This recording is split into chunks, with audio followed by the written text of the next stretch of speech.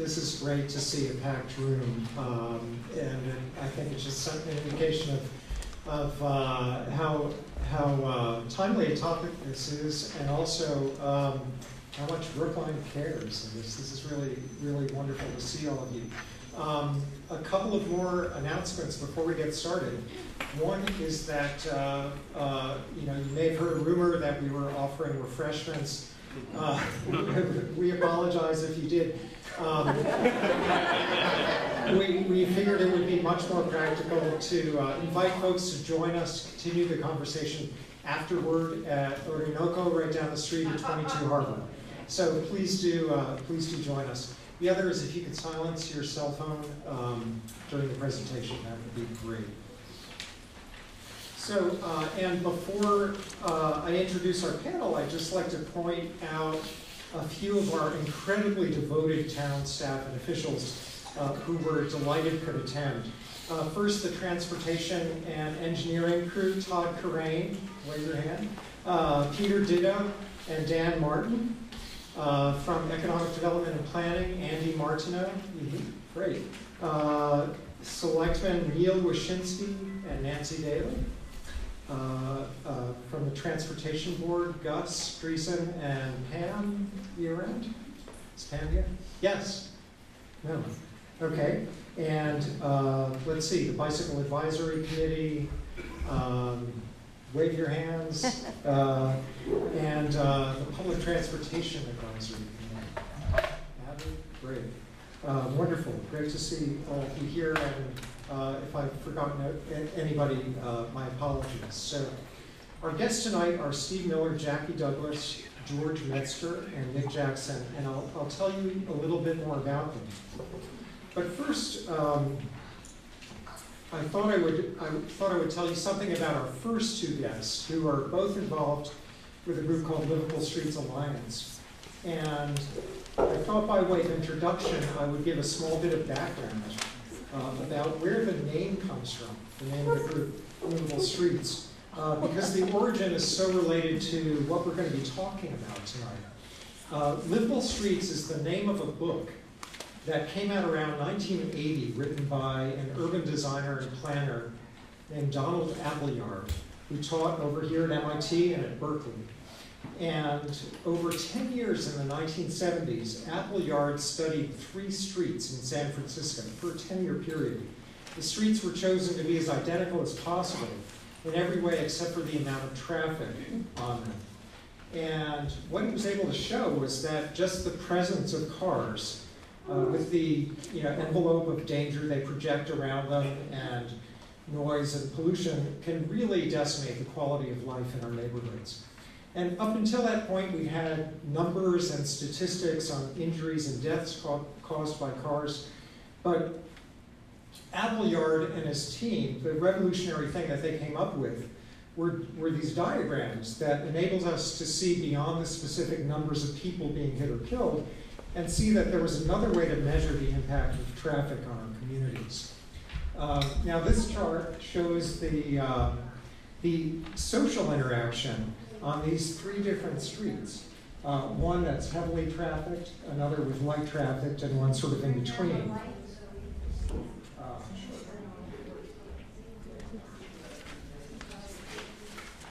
Is that better?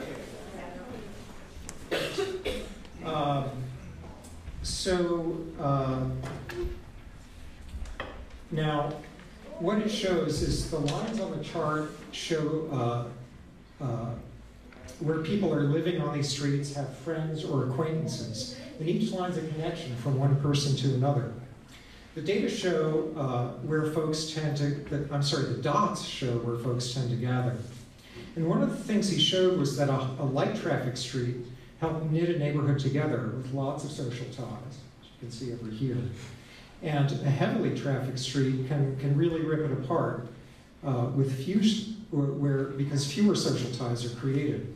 Now, the fact that the amount and nature of traffic on a street can determine how many friends you have is really of huge significance.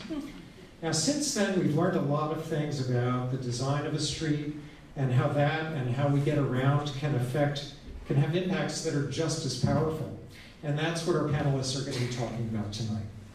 So first, I'd like to introduce Steve Miller, who's Executive Director of the Healthy Weight Initiative at the Harvard School of Public Health and a founding board member of Livable Streets Alliance. He started Boston's Hub on Wheels Bicycle Festival. How many know about Hub on Wheels? All right. And continues to advise the Boston Bike Program. He's a gubernatorial pedestrian advocate appointee on the state's Bike and Pedestrian Advisory Board and a member of the state's Healthy Transportation Advisory Committee. He publishes a blog on transportation health and livable communities that I highly recommend. And Steve's published 4 books on public policy, hosted a radio discussion show, and served as a commentator on the National Cable Network. Steve's going to give us an overview of Complete Streets, what it is, as well as how it fits in with related concepts such as shared space, placemaking, and context-sensitive design. Let's give a warm welcome to Steve.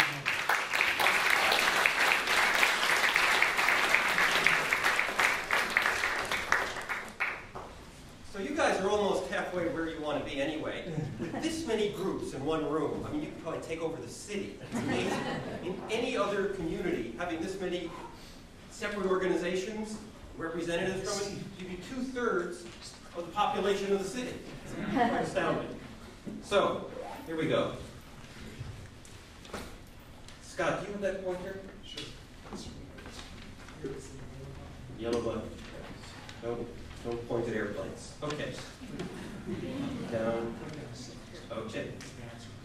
So I'm going to give you a bit of an overview, a quick overview, because this is a topic, as you'll see, has avenues that go in a whole lot of directions.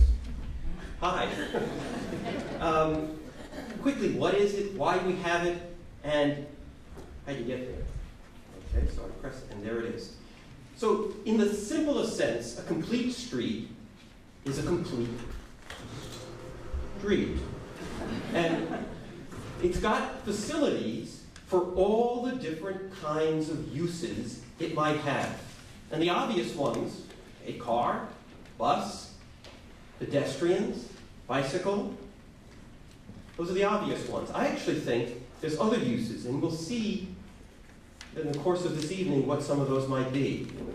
But complete means saying a street is a place that's devised, structured, governed to welcome everybody with anything that's appropriate and not illegal. The other important thing about complete streets, in addition to being welcoming, is that they're safer. And this is going to be a constant theme. It's not only welcoming for different people and different uses, it's safer for them to do whatever it is they're doing and to be there. 2 important fundamentals. But there's more. Okay? Got it. So first, complete street. I apologize for all the text, but this is a very literate group, I could tell. It's got a specific place for everyone. Now, one of the ways to think about that is we normally have a road for cars. We also have a road for pedestrians. We call it the sidewalk.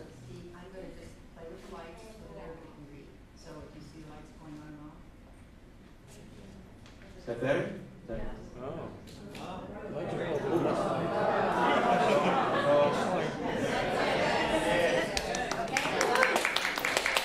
you, Anne. A colleague. So we have separate roads, if you might think of it that way. A separate road for cars, separate road for pedestrians, maybe even a separate road, and we'll show you some examples, for bikes. Maybe even a separate road for trolleys and buses. You think of it as that's the ideal, and then we back off as far as we have to do what we have to do given the space and the capabilities. Second, it's not about wagging your finger and saying everybody ought to be nice to each other. It's about building behavior, guiding structures into the very physical structure of the road. Here's a good example. We all know that when you drive down a street full of potholes, you go slower. It's not because the traffic sign says speed limit 30 miles per hour. The road says speed limit 15, and that's what you do. I drive over the Longfellow Bridge. I used to before it was being repaired. It's like this mini highway between the shores. I'm very careful, and I know every time I got to the crest of that bridge, I was going 45, 50 miles an hour. Why? It wasn't I didn't decide to do it, it's just the road calls you forward. And it does, right? We drive at the speed that the road allows us to feel comfortable going, in general. There's always, there's limits, and there's other times, but in general. So a complete street is one that builds into the structure of the road reminders that you're not alone, that there's other people there. Third, it's about placemaking. Our streets have been given over to a single type of use for free for years. We all pay taxes. And in fact, a good percentage of our transportation costs come from our property and sales and general income tax, way over and beyond the gasoline tax that we always think is paying for. We all contribute to that street. And in fact, streets are the largest single physical asset owned by almost every municipality. Our largest single public asset. And we don't use it. We don't get access to it unless you're driving a 2-ton tank. So, part of what Complete Streets is about is saying this is public space. And we can use it for what the public thinks is most appropriate. That might be letting cars go as fast as they want or as slow as they want. It might be for a street fair. It might be for a concert. It's public space. There's no God-given right that automobiles are there. We decide. That's the third point. And the last is, and this goes back to the name that our organization has of livable streets. Transportation, the least important thing about it is moving people and things from one place to another. The least important thing about transportation is travel. The most important thing is that it dominates and shapes land use, friendship networks, the environment, the kind of business that can thrive, the livability and sustainability of your community. That's why transportation is so powerful. We think it's about cars and people and trucks. Not. It's about that, but it's about the impact of that on everything else. So, that's this one. Okay. So if you think about all these things, livable streets, using streets as a lever for livability, sustainability, means they have to be multimodal. They're for everybody. They have to be green. They have to take the environment into context. A straight, ordinary, traditional street is a poison-spewing situation. We need faster, better cars, cleaner cars. We need to think about complete streets as green, as smart. There's new technologies that are changing the way we understand traffic flows and congestion. I'm not just talking about Uber, I'm talking about sensors, a whole bunch of stuff. We have to be smart. That's complete too. It has to be healthy. And not just physically healthy, but socially healthy. If our street environment doesn't make us feel happy to live there, it's missing the goal. And finally, fun. We'll get back to that. Oh, here we go. So, transportation is a pathway to livability. This is an actual street. I think it's in Seattle. Nick, you would know. Portland, sorry. Thank you. And the neighbors were tired of cars racing through the street. Now, it turns out if you narrow the lanes, people slow down. It's like having bumps in the road. Visually, physically, the road tells you slow down. But it also turns out, if you have visual excitement, distractions on the road, people slow down. Okay? I'll come back to that. So these neighbors went out and painted the intersection. And the cars slowed down. And there's a great lesson in this one. And that's this. If you plan for cars and traffic, you'll get cars and traffic. If you plan for people and places, you get people and places. That's from Fred Kent, the Project for Public Spaces, and it's the way you get from here to a complete street. is thinking in those terms. So here's some examples of what's not a complete street. Okay? I keep thinking one of these is my mother. So here's some, I love this, right? I'll meet you at the end of the sidewalk. This is not a complete street. But this is not a complete street either. It may have a bike lane, it may have a bus lane, it may have great sidewalks, but it's not complete because there's no people. A street that has no people might as well be a cemetery, but no one's going to visit it even there. So you really want to go and make it a living part of your city. You own it. You want to make it useful. It's no accident, and it's not surprising, that you survey pedestrians and you say, what's your biggest complaint about the roads, about traveling on your foot? It's some variation of what we would call complete streets is missing. Okay, come on, there it is. And bicyclists too. I mean, same thing. Now the reason these two groups are really important is that they're the canaries in the mine here. They're the most vulnerable. So we've got to keep thinking about who is most vulnerable. In the business world, where I spent a number of years, we used to say our hardest customers were our most important customers. We please them, we please everybody. In streets, if you safeguard the most vulnerable, you make it better for everybody, whether that's young or elderly. Complete streets is not a new idea. This is a complete street. They didn't call it that, they called it a slum. But it was a complete street. It had everything going on. So let me show you a couple of before and after. We'll go from non to give you a sense. I'm going to run through these if I can keep up. Okay. Bad. Good. Bad. Good. Some patterns here, right? Trees, multimodal, bike lanes. We'll get back to even better than bike lanes. Sidewalks, and lots of stuff going on where pedestrians, people stop, talk, and gather. Here's another one. Bad. Good. And what's amazing about this is real. This is a real photo. Here's another one. The important thing about complete streets, though, is it's not just heavy downtown streets. Complete streets are also about quiet residential streets. And it can happen without enormous expense or activity. This is a complete street. There's room for pedestrians. A bicyclist can ride down the middle. A little kid on a bike could ride down the middle. And if properly signed, you could probably have your kids play baseball in the street and not be scared. Okay? Here we go. Whoops. Well, the previous sign says it's consistent with federal law. This sign says it's consistent with state law. This is not a radical idea.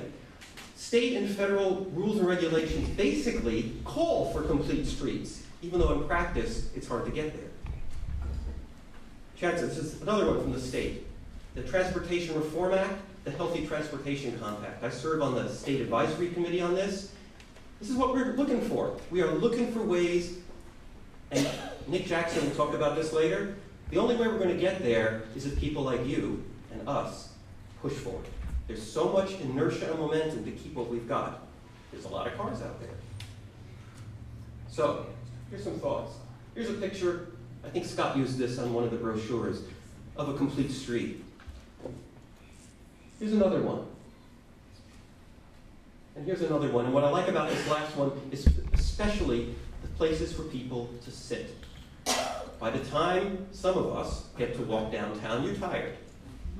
And a lot better to sit there and talk to your friends than it is to have to keep moving on because you're worried about getting run over in the intersection. Now, the key thing, and I'll come back to this again, is controlling speed. You want to have facilities for everybody, but the only way it works is if you slow down cars. And why? Look at the graph. Car hits you going 40 miles an hour, you're dead. But if you cut the speed in half, you cut the fatality rate, I don't know what the percentage is, but it's huge, down to 5%. That's the key fact. If you remember nothing else, those two things, room for everybody, speed. Here's one way to do it. Put chicanes, little bumps. Or you put a little mini roundabout. It's called a modern roundabout, not one of our Cape Cod circles, you know. Little. People can drive around it, but you got to slow down. Doesn't impede traffic, it just slows it. Here's another bump, speed bumps. I happen to love speed bumps. I know plow people hate them, but most of the country is able to do it and have heavier winters than we do. And if we're going to have bumps or bump outs, why not do it at intersections? And why not have the intersection in the middle of the road, in the middle of the block, where cars are just coming from one direction instead of at the corner where they're coming in 4 directions. Here's another one. Bump out with nice broad zebras. This is a raised crosswalk. It tells cars you are entering pedestrian space. What if we had raised sidewalks across driveways and across minor side roads, so that the car coming was entering your space instead of you having to run through theirs? And every time they go to that bump, they remember, slow down. Here's a raised intersection. The entire intersection has been raised. There used to be worries from the fire departments that this would make it harder to get through. It turns out if you bump out the corners and raise the intersection, it makes it easier to get through because you've got no one parking in the corner blocking your turn. Another example here where it should be good for kids. I'm having trouble following. Okay, here's another device. You have a one-way street for cars. Brookline already has one of these. I use it almost every day, but it's two-way for bikes. Bikes take up 3 feet. They weigh 20 pounds. They are not a major hindrance to traffic. The opposite is not always true. But here's another way to think about complete streets. This is a complete street. Now this particular style is called shared space. What you do is you have flat pavement, and you basically say to anybody, you can be here, but you got to be more protective of everyone else than you are of yourself. So there's a car in this picture, there's a bicycle, there's people sitting outside. Think of a European plaza translated into a street. And if that looks a little too much, this is Harvard Square. This is one of the streets in Harvard Square. Flat, edge to edge, bicycles, cars, pedestrians, and they have concerts here too. That's a complete street. Here's one way to think about bicycle facilities. You can, and also where do you find space for it? Very often, roads that are 4 lanes can be cut to 2 or 3 with a turning lane in the middle, 3 down to 2. On the right side, here they've done it across one of their bigger streets. Here is a marked bike lane. Let me see if I can keep this moving here. And this is a protected corner, and I don't have a cycle track. Here it is. Separation. I talked about separate roads.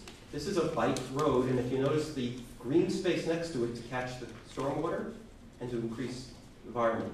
So here's some more pictures of cycle tracks, and another one, and this is the best. This is where you really have separate.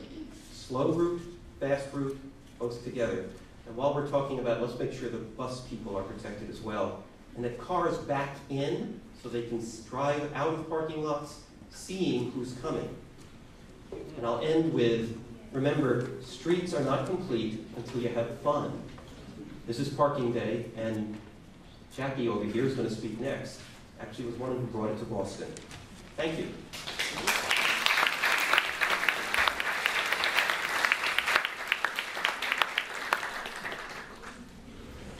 Thank you, Steve.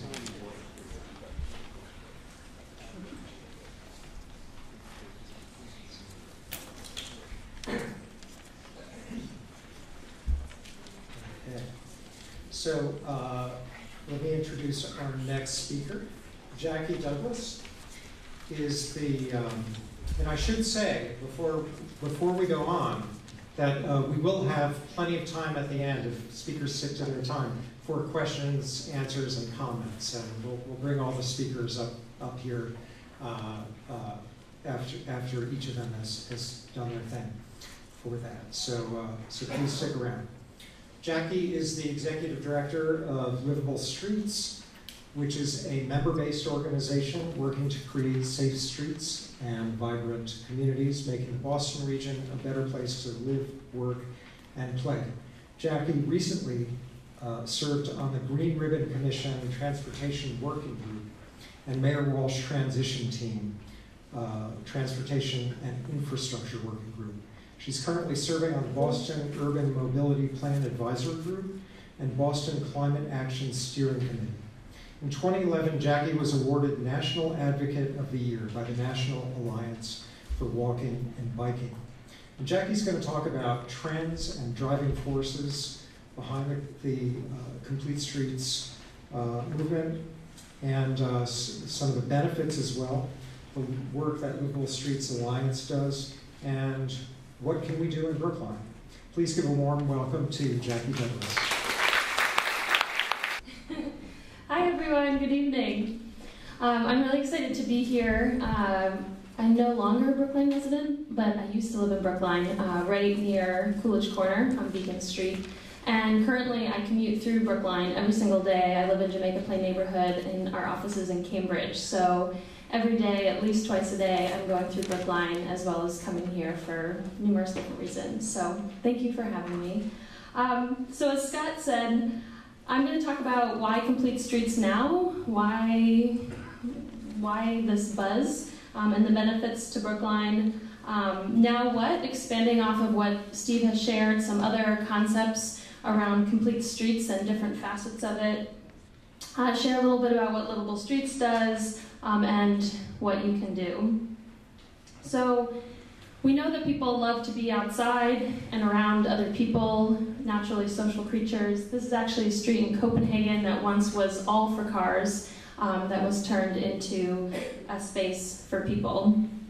And as Steve said, the majority of our public space is our streets, and this is what many look like. This is right in Medford. And as a result, we see a whole lot of this. This is congestion in Boston. And there's a lot of unintended health consequences. Public health issues with inactivity because it's just not inviting and people aren't outside, or we're sitting in traffic, or we're the consequences of being around pollution from automobiles, and this theme of safety and speed. There's no reason why this car should have, flipped over on Commonwealth Avenue by the BU Bridge. No one should be going fast enough in an area where that is even possible. We have a lot of environmental issues, air pollution, thinking about climate change and climate change resiliency and greenhouse gas emissions. We have unintended consequences around social issues. And we're raising children to fear going out in the street. We're keeping them inside, saying, don't go out because the street is unsafe and don't play in the street, and we hear it time and time again. Economic issues, the real cost of driving, just what it means for people to not just buy a car, but parking and insurance and maintenance, and realizing more and more the true cost day to day versus just, you think about it one time, but again, what does that mean every day for people's livelihood and ability to live in their community and support local businesses and thrive? We have mobility issues. This is Chris Hart, one of our board members. If you can tell, his front wheel is about 1/2 foot off of the sidewalk.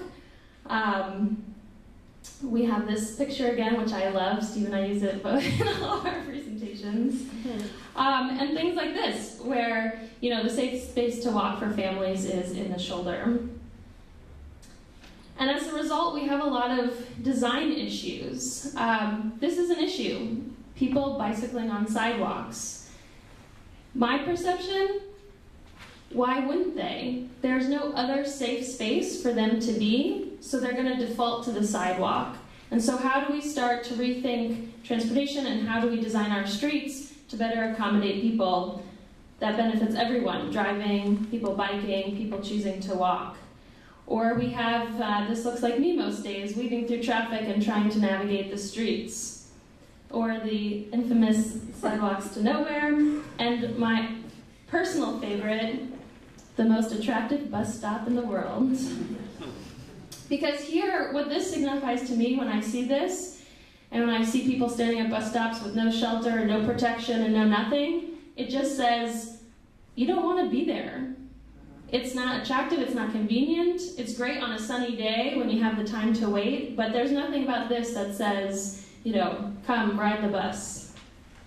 And we ultimately have a space issue. We have a growing population, and we have a growing move of people moving back to urban centers and communities like Brookline because of all the benefits of community and proximity to jobs and services and good and great education. But this is 50 people in cars, 50 people in buses, and 50 people on bikes. And so we have to ask ourselves, how do we move people around efficiently and effectively through our city and around our city? And so there's this assumption you can solve congestion with more lanes and parking. And the reality is, this is one of my favorite quotes, widening a road to solve congestion is like widening your belt to solve obesity. And as Enrique Peñalosa says, traffic jam is an indication that a road is ripe for public transit. And so starting to think that congestion is actually not an issue, it actually means people want to be here. There's something that people are going to or from. But then again, how do we then say, how do we move people around efficiently, through our city? And as a result, we're seeing a lot of amazing benefits. So we have all these unintended consequences and all these issues that have come around when the planning pendulum swung in the 50s, designing our streets for cars and only thinking about how to move cars, and now we're seeing this flip and this switch to complete streets, and we're starting to see data and the benefits. So one thing is safety in numbers. We're seeing that as you build the big yellow bars, or as you build bike facilities and you build bikeways, whether it's bike lanes or separated bike lanes, you're seeing an increase in people using them and choosing to bike. And likewise, you're also seeing a decrease in crashes, both injuries and fatalities. And we're seeing these studies come out. This is Cambridge, right across the river, and in cities around the world. We're also seeing a lot of the economic benefits of sustainable streets, which I know we'll hear more about next. But I share this as another, what it means for local businesses. And more studies and more local business owners realizing that their clients are coming by foot and by bike and by transit, and people driving are not necessarily stopping, or they're going through. Or me personally, I know that when I'm biking home, I'm more inclined to make quick stops because I don't have to worry about, parking and other costs. And then it's also good for employers because there's all these studies coming out about the employee happiness and productivity depending on how people get to work.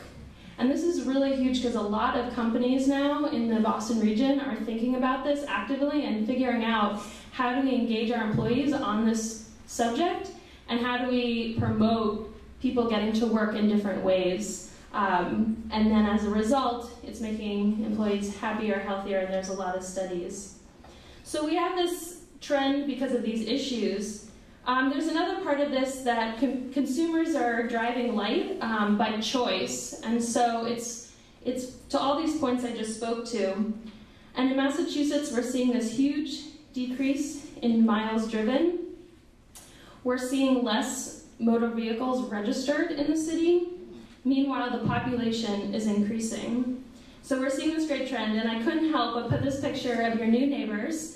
Tom Brady and Giselle, who are moving to Brookline. I don't know what your opinion is about it, but the long story short is it's also just becoming more mainstream, and it's not just about people in spandex or one cohort of people, but how are people of all walks of life. So maybe they're in the room tonight and thinking about this stuff too. So now what? Complete streets. Maybe all streets should look like this.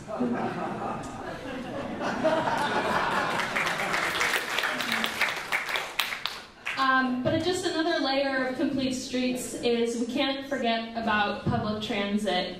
And we also can't take it for granted that we have public transit. The system we have is amazing, but it's a backbone. But we need more support, more funding, and more everything to, one, keep it running, two, maintain it, and also expand service to make all these possibilities an option. Because people need option to be able to choose, okay, I'm gonna walk there, but take the bus there, then I'm gonna pick up a zip car and go here, and think about all these different ways. And one of the future things that we talk a lot about is buses, which is usually a symbol of pain, speaking to the picture before, and a status symbol, and how do we start to make them sexy?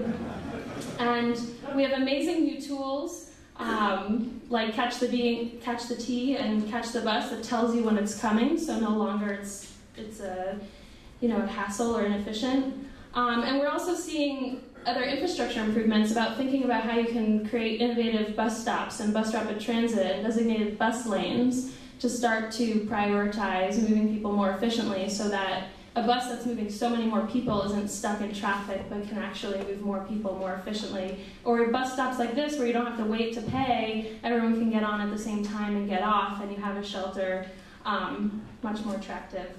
And to support that, things like the bike network plan, and Brookline has its own, so I'm excited to see that funded and actually implemented to help connect the dots. And then it's also about the devil in the details, and so these little design details too to make these transitions easy of, getting onto transit and making these connections. And it's also about having fun. So I'm going to wrap up quickly with a couple of quick things on what does Livable Streets do and how you guys can take the next step. So Livable Streets is thinking about all these different facets, all these different modes, working with both government officials, partner organizations, and individual citizens. We work to inspire a vision, just getting people excited, people, businesses, government. This is us with government and elected officials. This is us putting on a mayoral forum, having events, and having things like Parking Day. Building partnerships is critical, and coming to this event and being invited was so inspiring because there were so many groups sponsoring it and so much energy to think about all these different connections. And so this is an example of us signing letters all together, and how wonderful it is to have all these groups in Brookline to be able to do that too. Empowering communities is huge, so giving people the tools. We host some design charrettes. And also let people know about what's happening in their own neighborhood, especially if they put their zip code when they sign up for our newsletter. We can tell them what's happening. And ultimately, creating change on our streets. We're proud of our first win when we won the first mile of bike lane in Boston on Commonwealth Avenue, but that was only step one. Over the last couple of years, we've had our Better Bridges campaign to turn things like this, the Longfellow Bridge, into this. It's under construction right now, and this is what it'll look like from Boston to Cambridge on that side. Also winning improvements to the BU Bridge. And I want to thank everyone in the room who helped make this extra Brookline connection that I use every day. If you know what I'm talking about, thank you. And if you don't, I encourage you to ride a bike down Essex Street and then go over the BU Bridge and use the new little connection. We have our Neighborhoods Not Highways campaign, thinking about how do we redo outdated overpasses, thinking about if you have all this space, what can you do with it? I mean, our streets are, you have to start looking at them as like an empty canvas, and then what do you want to paint and for whom? And visions for new corridors to reknit our communities. We launched a Safer Streets campaign this year. And another thing we're working on is our Greenway Links initiative to reconnect all of our amazing greenways. And so I couldn't help but put this picture of the Route 9 crossing between the Jamaica Way and Riverway, which is just a great symbol of things that we're working towards. Of some of these pictures of what's not a complete street, you can say, oh, that's not here. And then I look at this and say, it is here. It's in our backyard. And what are we all going to do to improve it? So that... Missing the bump that people have put in there so you can get over it. Yeah. So 8 to 80, we want to see people of all ages, of all abilities out on the street. We want to see their faces. We don't want anyone to be inside because they don't feel safe or they have to fear the street. And lastly, just to wrap up, I mean, again, there's so much energy in this room. It's really incredible that there's so many groups and so many people from different, facets of, Brookline community coming together. I want to quickly, I thought about, different things leading into this of like, okay, take the next step. You came here tonight to learn more, now what? And it's, talk to 3 people, friends and neighbors, about what you heard tonight. sign up for Hubway or hop back on your bike. Get involved with any one of the Brookline organizations that were here and Livable Streets. There's just an immense amount of task forces and committees in Brookline, so if you're not already part of one, which sounds like most of you all are, get involved or go to those meetings. Don't underestimate how important it is to voice your opinion too, not just when you have a complaint, but also when you're really happy about something, to reinforce that change and also thank government officials and people working on it. Writing letters to the editor, local businesses getting parklets and bike parking. There's so many different things. But I'll end with that, and I look forward to hearing your questions to dive into more of this in detail. So thank you.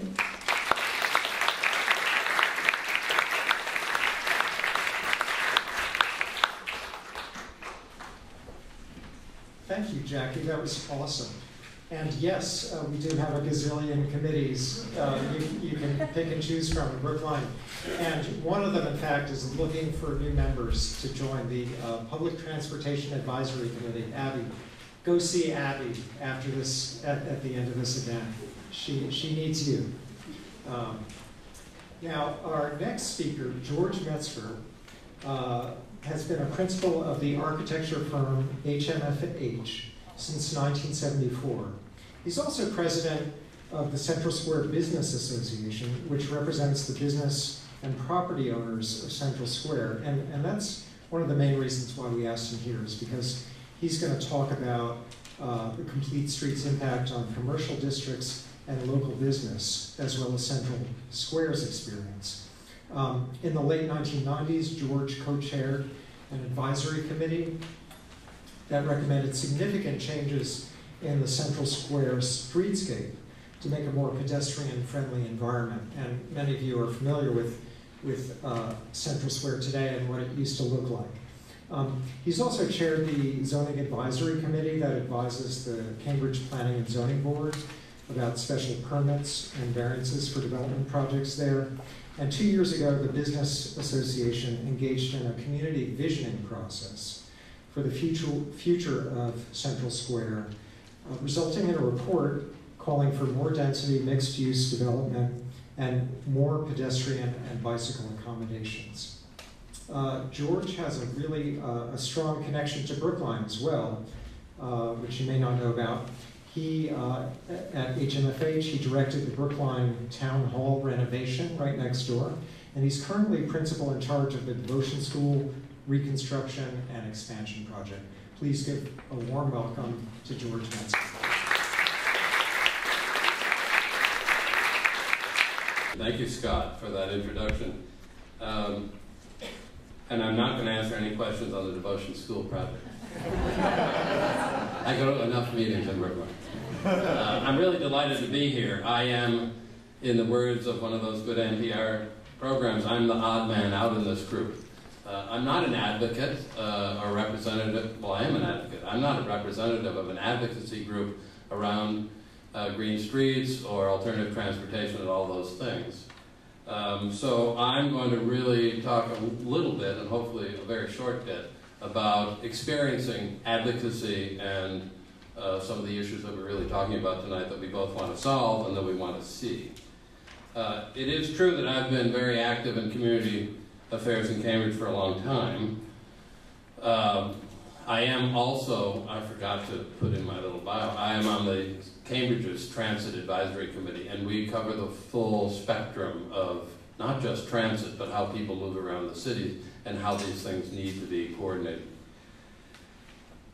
I come to this also as someone who grew up in an inner city neighborhood in Buffalo, New York, which is a really neighborhood-oriented city, much like we have here, although different in its own way. And so living in mixed-use, transit-oriented, green neighborhoods where you can walk to the corner store or you can get transit to go to school is something that I assumed was normal. And then I went to other places and realized it wasn't.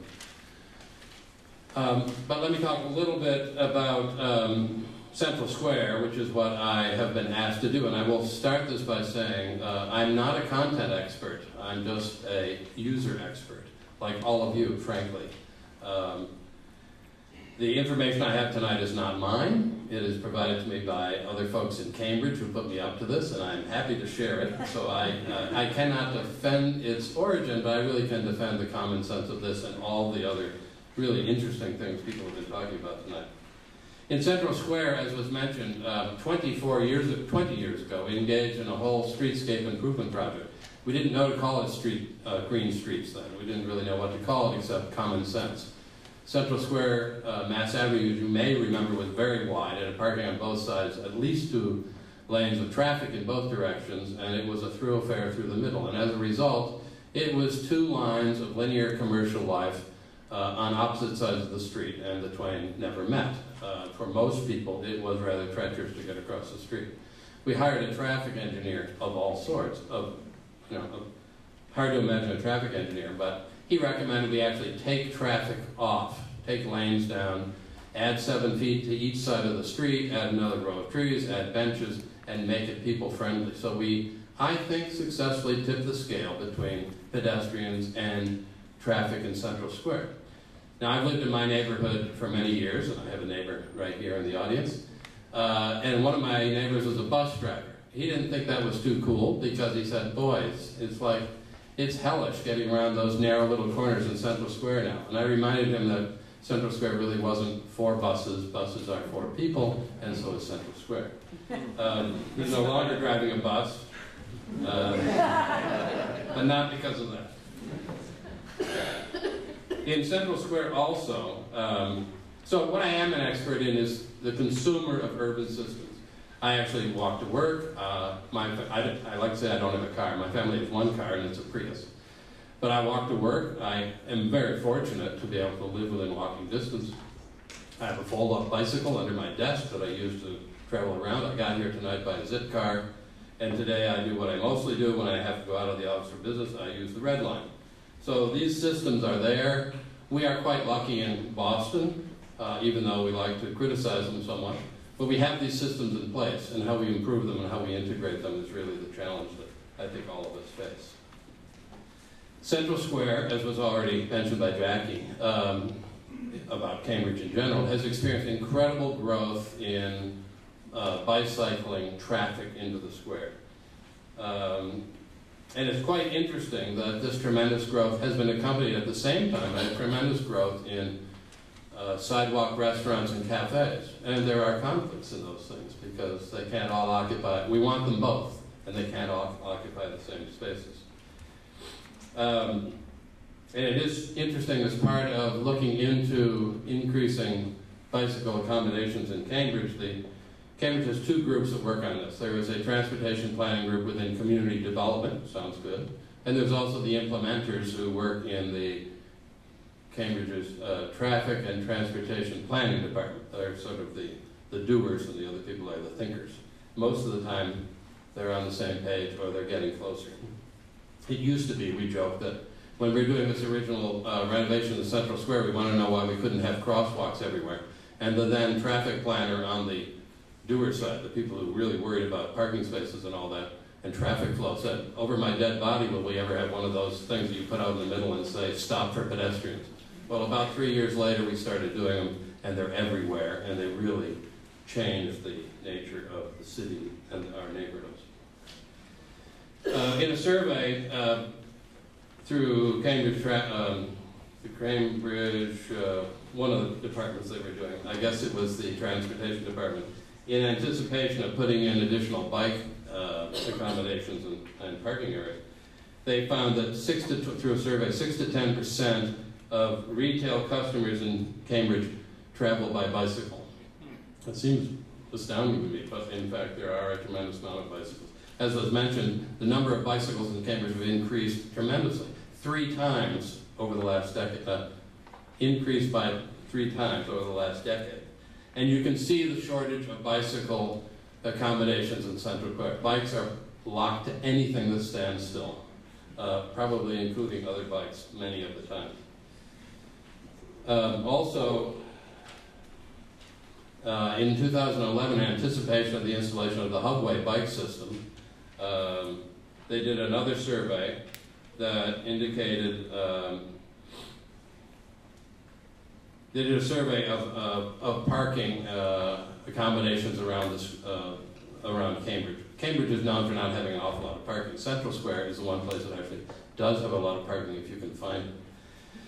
So Cambridge engaged in a proposal to, well, we had already done some experimental things like parklets in bike spaces where we take them up for a day and people get to use them for alternative things. And then the city came to us and explored the idea of taking away some parking spaces and putting in bicycle corrals. As the president of the business association, they came to us and they said, we have this plan, what do you think about it? And we did an informal, admittedly, canvassing of our members, primarily retail members who are the shopkeepers on the ground floor.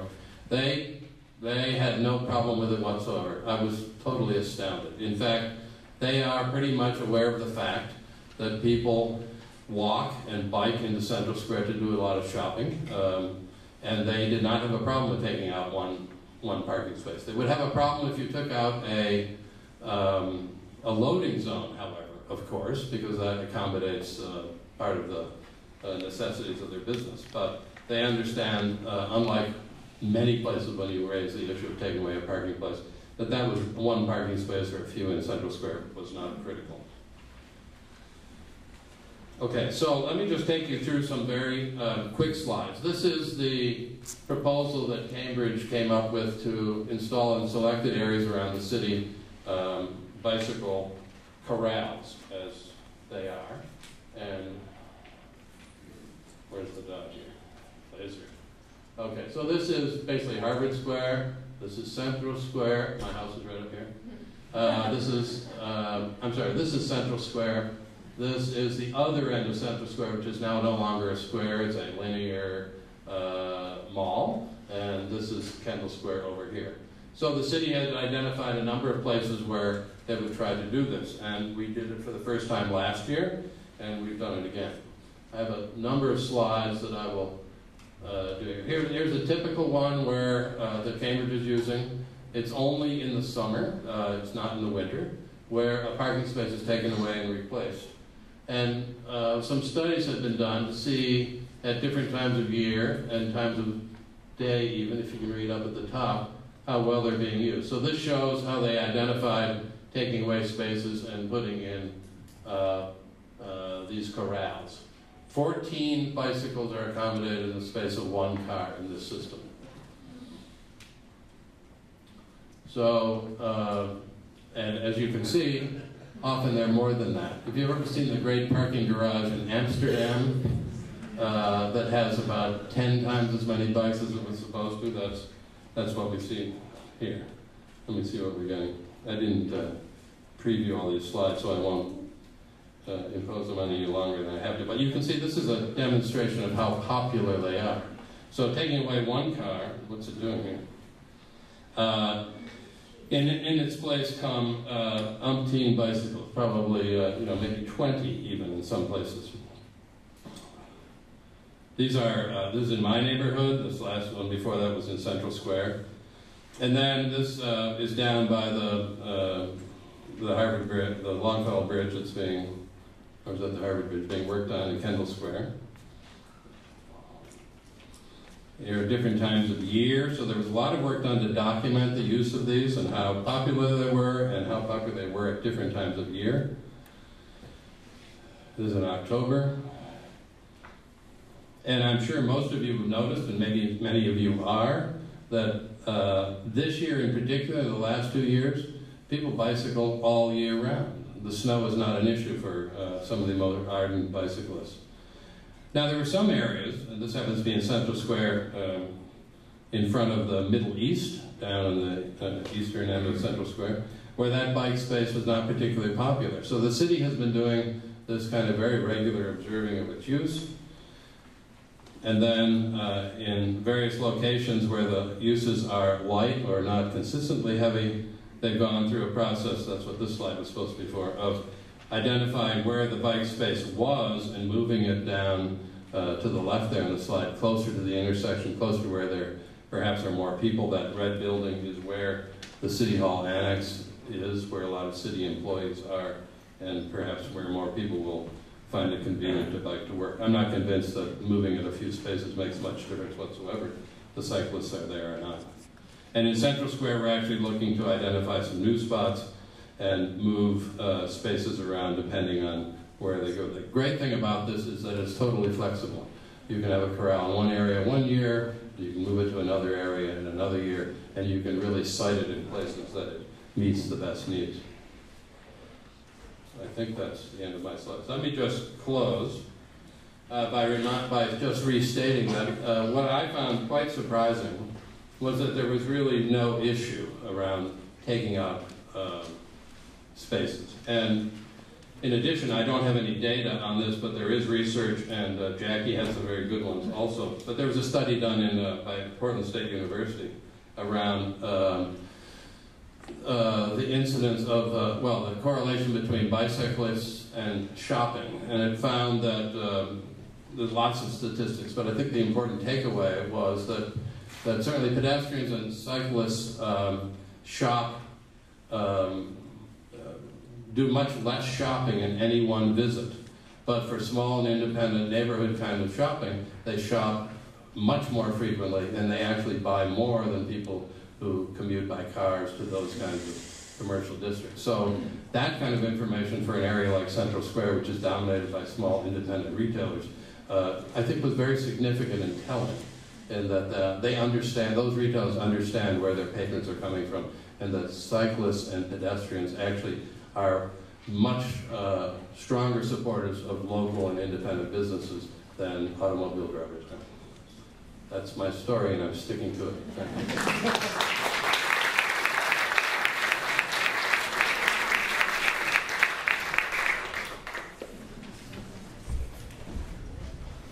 Thanks, George.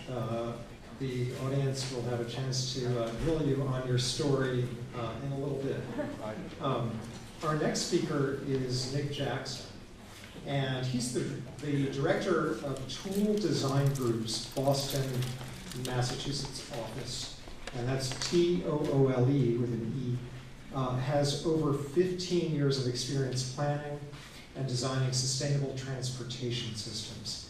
A major focus of Nick's work has been retrofitting constrained urban corridors to better accommodate all modes of travel.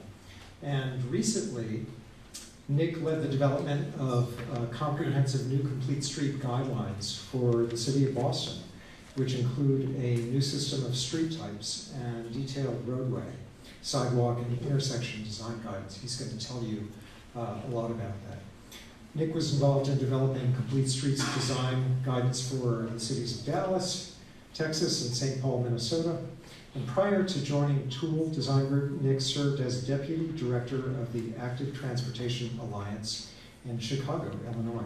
So Nick is going to talk about complete streets guidelines and concepts, get into a little more detail. And please give Nick a warm welcome.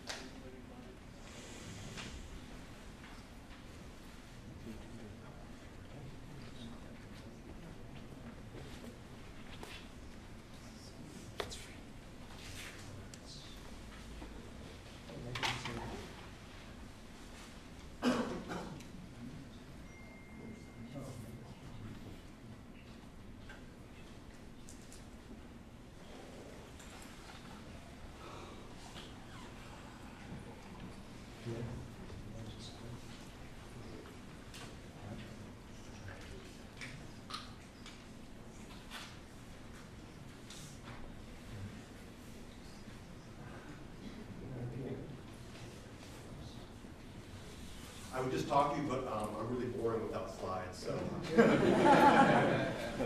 you want to see my slides. Yeah, I just want to reiterate what other folks have said. It's really exciting to be here tonight with you all. I feel like this is the beginning of something for the town of Brookline. It's very exciting for me to be a part of it. Up the mic here. Okay.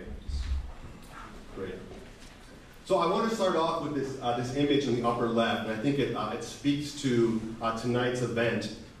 We've heard a lot about some core principles of complete streets, and I'll talk about some of those. But it's also true that every town has its own personality. And the journey for you, figuring out what complete streets means for Brookline, is going to be looking at your own community, at yourselves, at your values, and taking into some of these core principles to figure out what's right for you. So I'm going to talk about some stories of other communities. These are not meant to be prescriptive, but it's meant to kind of provide an illustration of how these concepts have been implemented. So the graph in the upper left shows kind of what I see as the three key players. You have the public agencies. Obviously, they are at the core of any Complete Streets initiative. Then you have your professional community. You have your engineers, your planners, your urban designers. They're also an important part of the mix. Then you have you have the neighborhoods, you have the residents, you have the business community, and you have the advocates. And you all bring something important to the table when it comes to talking about complete streets. You have the experience, the expertise, and local knowledge to help make complete streets a reality. So I'm excited again to be here tonight at the beginning of that discussion. So I recently had the privilege to take a trip to the Netherlands. And when you hear about bicycling or complete streets, you hear talking about the Dutch a lot. I think one thing important to remember is that the Dutch have the safest streets in the world. And they did not do this overnight. It took 40 years of hard work, often contentious struggle, to achieve what they've achieved today. But I'll put out that it's worth that struggle. It is worth reducing and eliminating injuries and deaths as a result of transportation on our streets. This is a series of pictures I took one afternoon in the suburb of Utrecht called Brookline. And what really struck with me was, again, we talked about this concept of 8 to 80. Here are children bicycling on their own. They can do this because... Yeah, a little bit would be great. Thank you. I can see up here, so... All right, great. So here we are. This is school is just getting out. We're in the town of Vleuten, outside of Utrecht, and here we see children bicycling on their own. Some with parents, some with their grandparents, entire generations bicycling together. But the thing I was struck with was this is children who are bicycling on their own. Their parents feel comfortable that they're going to be safe riding in streets, and that's because they had committed to designing low-speed shared streets and a network of protected bike lanes or cycle tracks. I recently listened to two different talks. One was by a colleague named Ian Lockwood I work with. Others was a traffic engineer from the city of Rotterdam. And these were kind of their organizing principles when it comes to what makes good walkability and good bikeability. I think one thing that struck me as I hear these talks over and over again is so many common themes. We hear talking again and again about the importance of safety, but also the importance of comfort, the perception of safety, that we feel comfortable when we're walking and biking in our streets. Also this concept of continuous and connected networks, knowing where you're going to go next, knowing that you have a curb ramp and a crosswalk, knowing where it connects to you. Those are really core principles. For me, at the heart of complete streets, however, is a recognition that we have an imbalance on our streets when it comes to safety. We have road users that are more vulnerable than other road users, and we need to take that into account when we plan and design our street networks. Bicyclists and pedestrians, especially people who are slower walking, we are more vulnerable. We are more at risk of being injured in the event of a crash than a motor vehicle. And that fundamental insight needs to drive the way we think about our street network. So we are living in a really exciting time. There is more and more research and more attention being paid to this issue. And that's really good for our field. We're also in a time where we're kind of using flexibility and creativity to our benefit. On the right here, I know you're not meant to read it, but that's a memorandum issued from the FHWA, the Federal Highways. It was very often that Federal Highways was seen as one of the more conservative engineering bodies. Their job is the freeways. But they issued this memorandum that says, we encourage you to be creative and flexible when it comes to creating bicycle and pedestrian networks. And they actually cite the NACDO Urban Street Design Guide, which is big cities have come together to develop their own guidance. And the federal government recognizes we need to be creative, especially in constrained cities, when it comes to making walkable and bikeable environments. I think the other thing we're realizing is that we need to work together. We need to have integrated strategies. We need to think about how can we improve multiple modes at the same time when we look at all of our projects. So I want to talk about a couple concepts. We've already alluded to them before, but I think the key concept is we don't have a limited space. We're not starting from scratch. We have very constrained streets. We have cherished buildings that we're not going to tear down to widen our roads. So we need to make the absolute best of every inch of road space that we can. So two concepts that are gaining currency are the road diet and the lane diet. The road diet says we need to look if there's a way to utilize our roadway space better. Many communities have found that the old 4-lane road, 2 lanes either direction, are actually very unsafe. You have cars making left turns from that center lane, a lot of cars rear-ending that car. So communities have found they can have streets that when they drop one of those travel lanes, add a turn lane in key places. Those roads can still operate efficiently, and they're much, much safer. And the benefit is you have extra space which you can devote to your vulnerable users by creating bike lanes, cycle tracks, or wider sidewalks. Sometimes it's not feasible to remove a travel lane. We just have too much traffic to do it in the current situation. But we can look at narrowing our travel lanes. It used to be that it was understood, oh, if we go less than 12 feet, we're going to have a safety problem with our travel lanes. Luckily, this issue has seen a lot of attention. I'm a member of what's called the Transportation Research Board, the TRB, and we work through something called the NCHRP, the National Cooperative Highway Research Program. Well, now we have research that says, yes, indeed, you can look at lanes less than 12 feet, even less than 11 feet in many cases, and still have the same safety as you had if you had wider lanes. And also, to Steve's point earlier about speed, if we narrow travel lanes, cars go slower. And that's a safety benefit for all of us, especially the vulnerable road users. So this is a graphic from the Boston Complete Streets Guidelines. And I think one of the important insights, too, is the relationship that streets have to the community life. And corners and intersections are especially important. These are where people's paths cross. These are where bus routes intersect. It's where we have doors to important businesses and community places. Those are important places for the design of our streets. So we want to think about reclaiming space from the roadway to the sidewalk, putting sidewalk cafes, creating space for bike parking, as we saw, or bus stops. I also want to point out some design details that I feel really important. Many times we design to the minimum. This is often true with pedestrian curb ramps. We have the ramp on the 4 feet wide minimum where we make the sidewalk, but that sidewalk can be 10 feet wide. We don't look at widening that ramp, make it generous. I think there's a perception that ramps are just for those people in a mobility device in a wheelchair. We all benefit from having wide ramps. So the Boston Complete Streets Guidelines actually recommends having that ramp the width of the crosswalk, not go at that minimum, but have it nice and generous so you can walk side by side with someone and use that ramp. So we've touched a little bit on parking. I know parking can be a very difficult discussion for a community. It's one that we have to have. And I think one of the good things now is we're getting more and more data, and data is our friend when it comes to parking. I think any effort needs to look at how we're using our parking spaces. Who is using them? What are the purposes of the space? How long are they using that space? It's also in an area where technology is coming to help us. On the right here is a screenshot from a new app from a program the city of Boston is using that tells you the availability of parking spaces per block. One of the things we know is that when parking is underpriced, when it's free or very inexpensive, people spend a lot of time circling, trying to find that parking. There's a lot of negative effects on the quality of our community. People are driving a lot more, we have more congestion, we have more chances for crashes and injury. So parking is one of those areas where I think we're learning more how to use data to make our spaces more efficient, to make sure they're working as best as they can for the community. So talk a little bit about sidewalk design. I think in the past we thought of a sidewalk as it's just a strip, it's one thing. I think now we're starting to realize a sidewalk has its own different components. And these are kind of the 4 zones that we talked about in Boston. The frontage zone talks about how the sidewalk relates to the businesses. And this is critical because sidewalks are key to the success of our local economy. So thinking about how they interact with doors, opening onto the streets, potentially a place for sidewalk cafes where they have them. And then you have your pedestrian zone.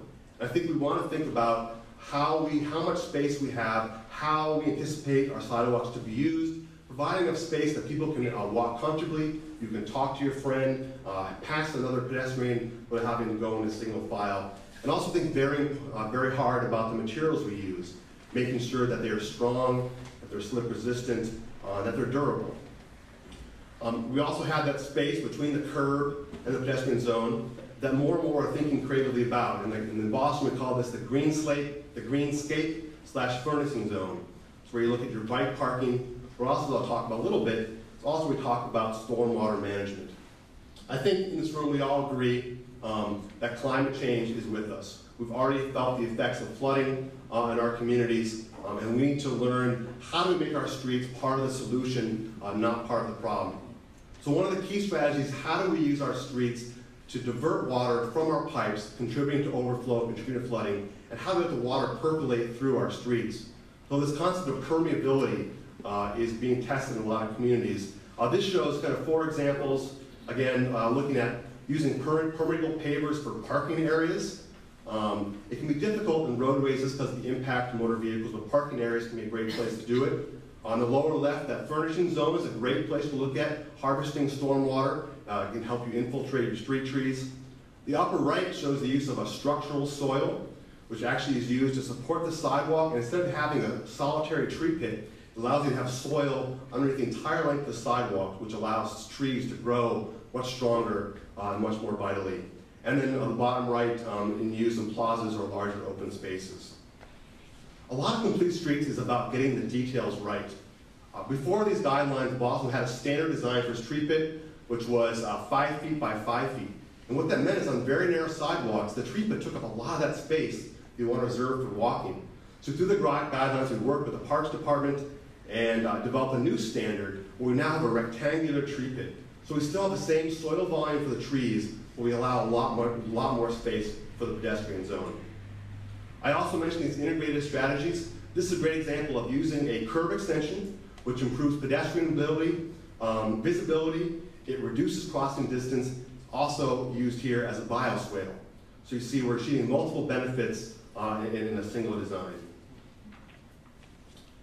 The last thing I'll talk about, this is kind of technical, but I think it's important because Complete Streets does get down to the nitty-gritty of traffic engineering. We know a lot about how motor vehicles operate, how they accelerate, decelerate. We also know a lot about pedestrians. One of the core things we know is that we don't like to wait to cross the street. And we know some research. So on the left here is a score A through F. Those numbers are seconds. And what we know is if you ask pedestrians to wait too long to cross the street, they're not going to wait. Motor vehicles will wait. They may not like it, but they're not going to run that red light. This is a very important insight that we need to take into account when we're designing our signals to make sure that we have safe streets but also convenient and comfortable. So I want to close this by a story illustrating how some of these principles were applied on real life to a project in Boston by talking about Massachusetts Avenue in Back Bay. These were the before conditions. Very unsafe, people weaving in and out of traffic. We looked closely at the data and realized we had a public health problem. All those dots are people being injured in crashes, bicycles crashing with motor vehicles. Now, they're not riding Mass Ave because they want to get hurt. They're riding because they want to go to school, they want to get home, they want to go to work. That's the only street they can travel on. No other street provides that access. Mass Ave is also a key street for transit. The #1 bus, one of the most heavily used buses in the city, connects numerous transit stations, shown here.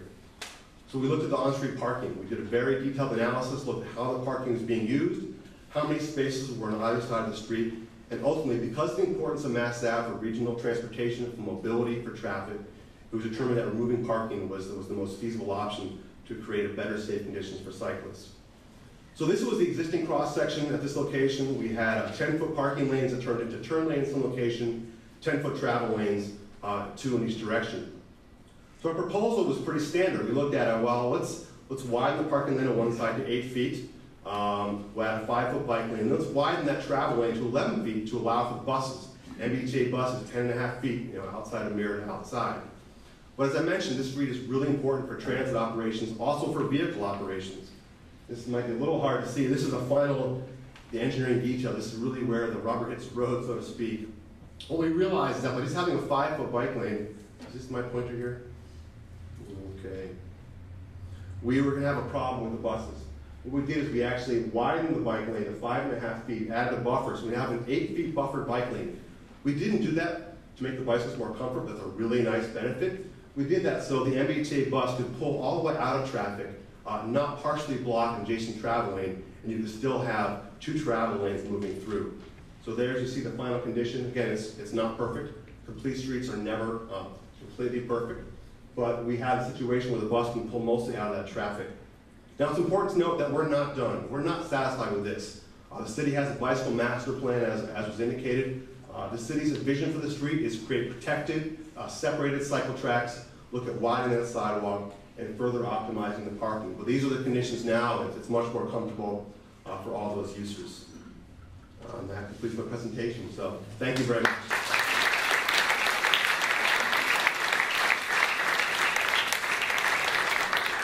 Okay, well, thank you all. That was inspiring and perhaps gave folks here more questions than we'll have answers for. But let's start off. We'll start by taking questions from the audience. Mitch. I'll start with a comment/suggestion. You didn't talk so much about how parking takes up a huge amount of our infrastructure, how much space we do up to that.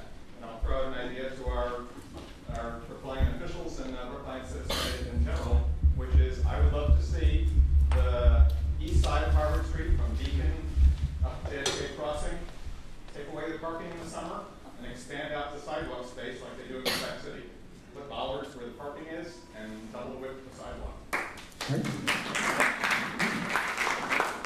A response or? Well, I just say something. I really like the idea of trying things. I think if you look at New York City and the transformation they've been able to achieve, it was partly done because they were willing to do things quick, do it cheaply at first, to test ideas. And I think that's a really powerful notion. So I like your concept of the test. I second that, because I think all of us who've been around for a while have experienced pedestrian zones in downtown areas that didn't actually work because it took away some of the diversity of actions going on there. So I think when you do those kinds of things, I agree, you really need to pilot them and make sure everybody's on board. Otherwise you run into a political problem that you didn't expect, and for reasons that don't make any sense, you end up not being able to continue to do it. The other really important thing is that the bugaboo about parking, especially in commercial areas, people think, my customers won't get to me. I'll lose my customer base. And it would be worth your while to do a little survey of customers going in and out of stores.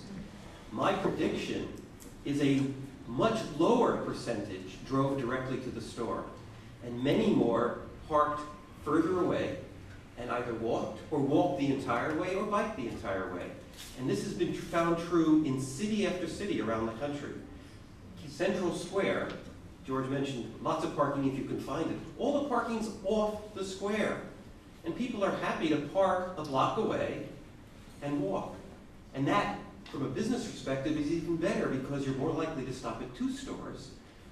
If you've got a big shop, you drive to the suburban malls, you get your big furniture, you stick it in the back. It's one shot, it's real heavy. A lot of our shopping in downtowns is a lot of small things. A piece here, a piece there, that store. I don't need to park each time. In fact, I'd rather go somewhere else if I have to park each time.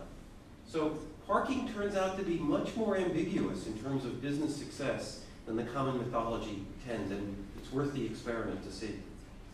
Okay, Anne.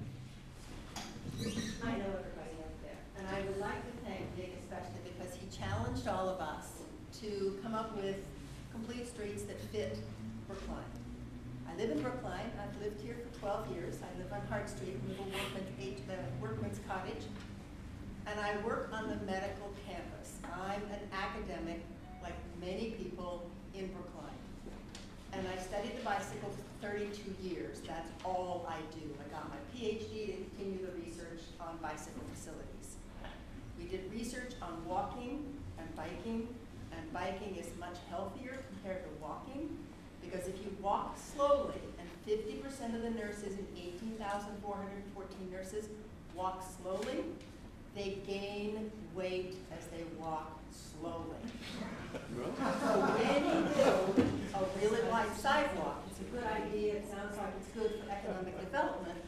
right beside the Harvard Medical Campus. We're making people fatter so they then go back to the medical campus when they're 50 because they have diabetes, stroke, or cancer. So we want to make people as healthy as possible.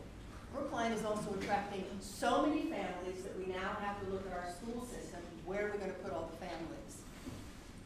Complete Streets to me is great, and everybody up there agrees with this in some way. Complete Streets tries to get people to walk and to bike, which is better than just major highways. The flaw is there's a huge disconnect between the goal of Complete Streets, which is to serve every bicyclist and every walker and every car driver, no matter the age or the ability, meaning all bicyclists, all ages, and yet that's not the realization of the complete streets that we get. So a lot of the photographs that you saw had a bike lane in the door zone. That is much less safe compared to a cycle track. Cycle track, sidewalk, curb, step down where the parallel parked cars are, slide goes out. Cycle tracks have a 28% lower injury rate compared to biking in the road, 2.5 times as many bicyclists in the cycle track compared to the road. Research on the door zone bike lanes in New York City said the bike lanes are safer. If you read table 3, again, a room full of academics, I'm assuming you're all associated in some way with academics because we're Brookline. If you look at table 3, you find that the bike lanes in the door zone are safer for the car drivers and safer for the pedestrians, but less safe for the bicyclists. So in Brookline, we should be looking at complete streets and understanding the goal is right to get as many people as possible, women, children, seniors, and parents with children on their bicycles, bicycling, so that they're all healthier. And all of the research now, including the Green Money Project, which just came out of Portland State, including the new Federal Highway Administration call for proposals that just is going to come out from North Carolina, Chapel Hill, and including all the other studies that say cycle tracks are by and far the most preferred and the safest. And we don't need to have all the parallel parked cars on the side of the street, especially in unique Brookline, when you can't park on the street overnight. Thank you. Okay. Hopefully you all heard that, because I don't think I can repeat it, but we have a few themes there: biking, walking, and health, constrained space, and in which we have to allocate somehow, and bike lanes in the door zone. If there are any comments from our panel. Steve. There's a lot of analysis now about where and what conditions make bicyclists feel safe. And Anne's totally correct. If you have a certain threshold of volume of traffic or of speed of traffic, there's absolutely no question a real bike road, like a pedestrian road, is clearly the safest way to go. My only concern is that we then think, oh, we have to do that kind of thing on every road. And we don't. It's important to remember some of the pictures I showed. Quiet residential streets, like the one I grew up in, those are complete streets. You don't need a cycle track on a street that's already quiet. You may need to control access on either side. Remember the picture of the one-way road, two-way bikes, or the chicanes? So there may be other treatments that are more appropriate on low traffic residential roads. But where there's traffic, where there's heavy volume, where there's a lot of people coming, cycle tracks are clearly your preferred method if you can get them in. Great, thank you. The gentleman in the third row with the green shirt. I don't think I've heard a word about handicapped people or mothers pushing baby carriages. There's so much of this around that I think some mention should be made. Is there anything we're not thinking about? Okay, folks with disabilities in wheelchairs, or moms or dads pushing strollers. Dads, I like that one, thank you. You want to? This cord is pretty short, so I wanted to share that one. A couple things. In all of this, it's really important. I'm going to repeat what Nick said, thinking about, the ramps going onto sidewalks and, making that accessible for everyone to get on and off. But I think the theme with all of this in Complete Streets is that it makes it more inviting for everyone. And so when I showed the picture of Chris Hart with his wheel off of, the sidewalk, that's because the sidewalk is way too skinny, and because there's a tree and the tree root is growing, you now create a completely uninviting sidewalk where he often is going down the middle of Tremont Street in downtown Boston in his wheelchair, because it's better to do that where it's flat and wide open and stay on the sidewalk.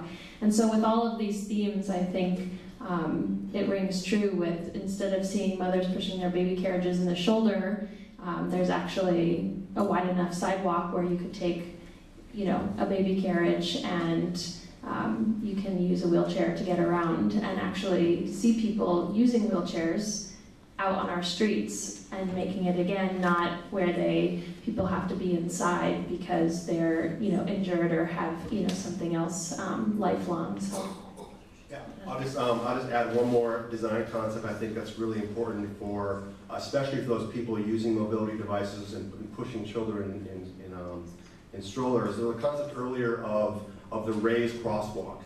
And for better or worse in Boston, we get a fair amount of rain and we get snow. And for all those of you who walk, where does that rain tend to pool? It's right at the base of that curb ramp where it meets the street. Those who are able-bodied, we can jump over that. If you're in a wheelchair, you're pushing a stroller, you have no option but to go through that puddle. And if it's the winter, that's going to be ice. So I think the genius of the raised crosswalk is that you don't have that problem with the water pooling and ponding at the bottom of that ramp. Now, it doesn't mean it's easy. You often have to address how the water flows around the curbs. You might have to move potentially pipes, inlets, but I think that's a really important concept that can make our street more accessible for all users. Let's see. Some questions from this side of the room. Yes, Ken. Just a further comment on dealing with concern about people with disabilities, as I've noticed. Can you speak up? Well, I'm sorry. There with the movement for widening sidewalks, and also I've noticed it around the Brookline Village Key Stop, where they made that nice little area that's very charming and so forth, where people can sit. But I was hoping that people could avoid the use of bricks, because they get bumpy over time and drive the people I know in wheelchairs crazy. Can we, in some of the changes that we're making, we notice the use of brick pavers, and especially if they're on sand, they tend to heave over time and pose difficulties for folks who have issues walking or in wheelchairs or whatever. Alternative designs. I know there are some other technologies that are used to create a similar looking surface. Yeah, I think there's two things. One is, I think you're very right. I think people who do not have those, not using wheelchairs, don't appreciate the amount of vibration and the pain and discomfort that can be caused by an uneven surface. I think a lot of communities now are looking at using perhaps more toward concrete in the pedestrian zone, and they're using that brick paver in that accent zone. But I think Scott's right. There's also a lot to do with the construction. Actually, as part of the Boston guidelines, we did a test of different styles of pavers. We went over to Kendall Square, had numerous people who use wheelchairs testing different pavements, and actually found that pavers made from asphalt, they don't look like asphalt, they can be dyed, tended to be much more comfortable for people using mobility devices than other materials.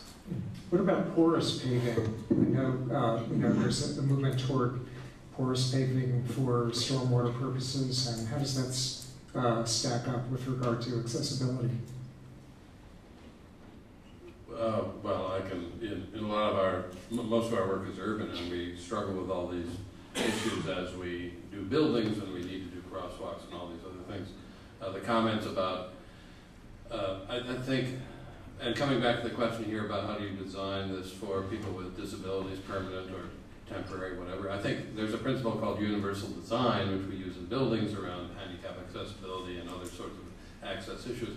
And that's really the principle we should be talking about throughout the livable city, because if it's good for everybody, it's good for everybody.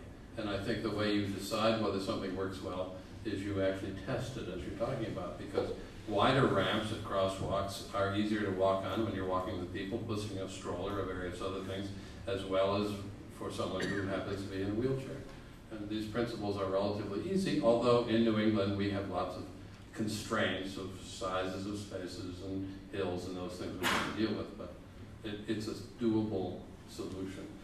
In terms of the permeable pavings, those are something that we use quite a lot. They have a lot of operational issues around them, so I think we have to be careful where they use them because they require a certain amount of maintenance. I'm not aware that they actually present any issues regarding, any significant issues regarding impediments to movement. Thank you. In the striped shirt. Thank you. I enjoyed the forum. I just wanted to make a comment about the Netherlands. I travel there on business quite a bit, and they do have very safe roads and fantastic access to bicycles. But they also do things that I haven't seen in Boston, and that is include giving bicyclists citations, like 75 € citations for violating crosswalk and violating rules, and there's incredible standards of decency by bicyclists in Amsterdam that in Boston, at least my observation, I don't want to criticize everybody on the bike, but there are some bicyclists in Boston who don't care about traffic patterns, they just do whatever they want. And I've never ever seen a bicyclist get a citation in this area. I have. Yeah, it's not that, maybe. You should hang out on Hum Ave. There actually is a new concerted effort, to be clear. Part of what's going on, I think, there are some jerks out there on bicycles. I mean, let's be honest, there's also jerks on the sidewalk and jerks in cars. So this seems to be a human problem. But the big thing about the bicyclist, and your perception is not unusual, is that for years we have defined bike riding as a high-risk, slightly crazy thing to do. We've treated it that way, the way we structured our streets. So why are we surprised that the people who became bicyclists were slightly crazy and high-risk takers? I mean, who else would do it? What we're now doing is bringing the mainstream, not everybody, but let's say another 30%, 20% of people in the population become, not every day, but often enough. It changes the entire social tone of the bicycle community. So there are sections now, for example, on Hampshire Street going from Somerville through Cambridge into downtown Boston. There are bike jams in the morning. Literally, you have to wait 2 light cycles to get through, okay? And when someone comes through and tries to run the light, it's the cyclists who start yelling at the guy. And it's the guy. So I think partly what's going to happen, It is being enforced, and I just don't see it. when it stops being something that's crazy to do, you stop getting crazy people to do it. The volume of the bicyclists go up. You know, you don't have the solo crazy leading out of traffic. You've got 60 people in a lane. Right, safety. There was a fellow over here, excuse me. Okay, continue. This is really important. I'm married to a bicycle commuter, and he was a soft-spoken, gentle Southerner until he started commuting in Boston. And the reason I say this is because he's been hit by pedestrians, he's been adored by people. I've taught my kids to be defensive drivers, which is bicyclists, which means go in front of the car. And so I think that you have to consider the fact that when you're driving in a car, you're how many pounds of metal surrounding you, and if you're out there on a bicycle, even if you're following the rules of the road, there are so many cars out there who are out to get you. And so I think that some of that crazy behavior you see is survival, but you're also taking a car off the road. And I think that there needs to be a certain amount of generosity of spirit we all have to take. And when you see sharing a lane, it means sharing a lane. And I'll leave it at that. Okay, thank you. Fellow in the back right here, you've been waiting a while. No, with the white shirt, yes. So I was just curious whether any of the panelists had any thoughts on educating drivers. I ride in Brookline a lot, and I ride on Beacon Street a lot, and the bike lane comes and goes.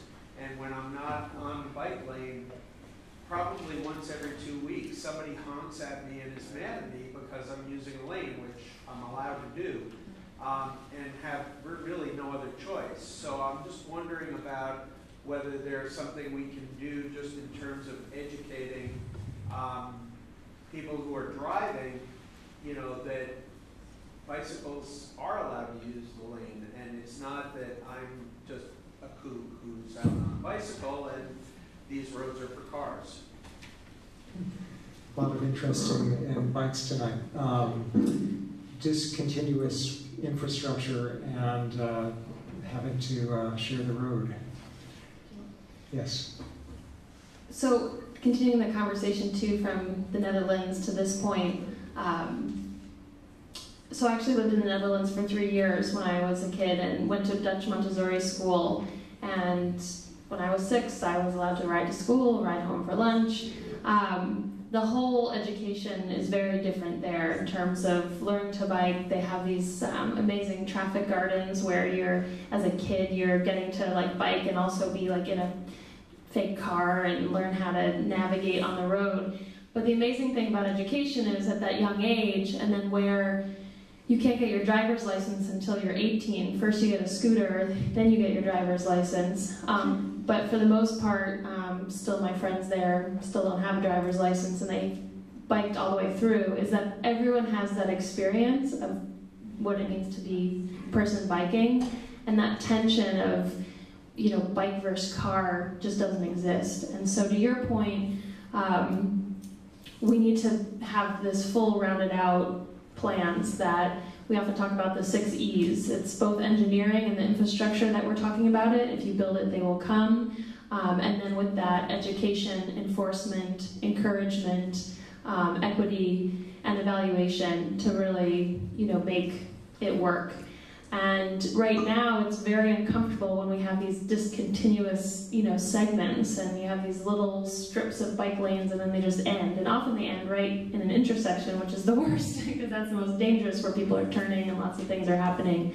But it's all the more reason why we need this infrastructure. We need to create these bike networks. We need to actually implement and fund these bike network plans so that we can start to have this, you know, continuity. We need to connect our greenways. And then as more people are biking, more children are being educated. There's a lot of work that's being done by a couple organizations around updating RMV and driver's manuals and driver's tests, and also doing education with police as well as MBTA bus drivers. Mass Bike and Walk Boston have been doing a lot of work around this and can also provide more like specific information. So again, I just want to emphasize that it's all of these different pieces.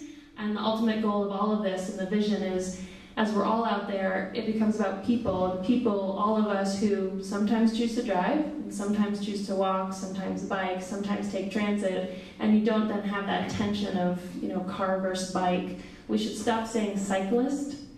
We should stop saying driver. You know, I'm not a cyclist. I'm a person who chooses to bike on some days to get to where I need to go. And that concept of give respect and get respect is hugely important to spread. All right, thank you. We just have a little more time for questions. I'll take 3 more because we're going to get kicked out of the space, and I want to make sure we don't stay over time too much, and want to also give a chance to Frank Carroll to make a closing remark. The couple of folks have had their hands up for a while. Brian, Marilise, and I'm sorry, I don't know your name. Mika. Yep. Mika. Okay. So just a quick comment. I just want to ask a little bit about Route 9. So we have a state highway that runs through. And so just picking up on some of the comments about, you know, incomplete lanes and end. I mean, a big problem is that you have these cars that are zooming in at like 60 miles an hour, and then all of a sudden there's traffic lights and they're turning off onto these kind of small streets and going way too fast, and it creates a lot of problems. How do we work with state DOT? What is your experience with the state government level DOT people to get them to change what they're doing with Route 9, where they just have this mindset of how do we move cars faster through Route 9, through Brookline? We really need to get them to change their whole mindset, slow those cars down so that when they get to Brookline, they're already moving at this pace that they should be moving for the streets of Brookline. The tension between cars trying to get through Brookline and maybe into it, and what's happening on either side of Route 9. this room is the beginning. MassDOT, like all traffic departments, has a lot of flexibility. What's traditionally been done is to figure out, to use that flexibility on the assumption your job is to move cars fast, as many as possible. There's a cultural change now that MassDOT officially, and many of their engineers, and I'm sure some of the same thing is true in the town departments as well, would like to do different. One problem they're facing is we have 100 years of infrastructure that's in concrete moving you in one direction, sends one message to cars. There are ways to begin to change that, but it's not going to happen until this group makes it really clear it's a political decision. This is not a technical decision. They have the flexible legal right to make some changes in the road, whether it be bumps or lights or narrowing. There's a lot of ways to do a tightening corner so you can't come around so fast. It's not going to happen because they have so many other things they have to do. This is not going to go to the top of their priority list until you, politically, tell them it's important. That's what's going to make it happen. I think people are open. Engineers want to do the right thing. They've got too much on their plate. So you have to help them make this more of a priority.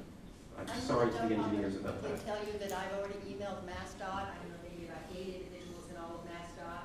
We got all the emails back from MassDOT. They were passed on to Brookline transportation officials. MassDOT is now in favor of cycle tracks for the Gateway East project. Oh my God. Well, thank you for that news. MassDOT now in favor of cycle tracks for Gateway East, if you guys demand it. And Steve, just to follow up on your comment, with Route 9 in particular, I mean, if you're trying to relieve a bottleneck, or if you constrain something on that section of Route 9, say that goes through what is Brookline Village, the cars are just going through, they're just going to hit another constraint down the line, and so speed doesn't necessarily equal throughput in cases like this, right? One of the things, and George might know more about this even than I, that in Central Square, when they narrowed the road and took away lanes, the throughput, the cars being able to go through per hour afterwards was the same as it was before. They went slower, but by adjusting the traffic lights, at least the story I'm told, they were able to keep people moving just as well. I think there was also a role where some people decided, I really do want to go fast, and they went someplace else, and goodbye. I would also just note that the effect of eliminating a traveling lane eliminated double parking entirely. There is no more. Right. Narrowlease, you've been waiting. I hope this isn't too much off topic. I think it's directly relevant. Part of making an area pedestrian friendly is improving the aesthetics. Improving the aesthetics seems to make the area more upscale.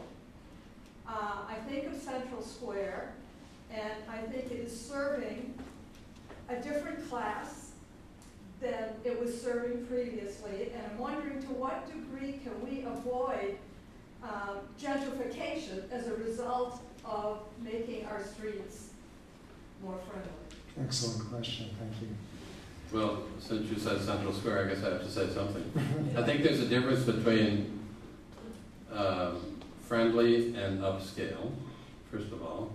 The visioning process that we've gone through in Cambridge around Central Square, and Kendall for that matter. In Central Square, the vision, the underlying mantra of the vision that we came up with is that grit is good, because it's part of the character of what Central Square is. So we are struggling with this issue of how do you make improvements, make it friendlier, perhaps make it more aesthetic, and yet keep it as curiously gritty as it is now. And one of the things as an architect, I will tell you, I think sign control is the killer of energetic, vital communities. It's unnecessary. It just homogenizes everything and takes away some of that aesthetic interest. You mean like storefront? Yes. We don't do that here. I just want to point out that this the concept of displacement is a huge issue that's just is bubbling now, you know, again, and so there's a lot of people and groups that are now thinking about this seriously, and it's tough coming from a transportation angle where you're trying to give people options so that they actually can, you know, not have to pay for a car and get around and be able to afford living in the city. But we're dealing with this tension that there's this flood back to cities where there's services and there's education and there's culture and there's access to all of these things. And what needs to happen is work with housing, land use, zoning, and it becomes much beyond, it's not about are we putting in a bike facility or are we widening a sidewalk. It's a lot of other triggers, and there's a lot of groups and coalitions that are now forming to think about these issues and think about what will change as everyone wants to live here. And naturally, our, you know, open housing market prices, they're just going up and up and up. So it's a great point that we need to be thinking about, but it shouldn't be equated to not doing these transportation improvements that are doing exactly what is trying to overcompensate that of like, now you don't have to live in a car, you don't have to pay hundreds of dollars a month to just upkeep a car and pay for parking. Right. And the final comment or question, Mika. My name is Mika Sheffield. I have a bias having been raised in the Netherlands for 28 years. The main thing I've noticed is, like Jackie said, it's attitude difference. Being raised from day one with bikes in traffic, you automatically check when driving. This is where they are. And I think that's going to be one of the difficult things here, mostly for drivers to realize there are others on the road. But anyway, that's bike angle. The question I actually have is a lot of these improvements are nice on paper and implemented, but a large chunk that's not discussed is the enforcement. The double parkers, cars that use bike lanes for parking, the sidewalks that don't get shoveled or are overgrown in gardens, no matter how wide they are. How does that, is there going to be changes in that? Is there going to be larger police presence, better education? Any kinds of that?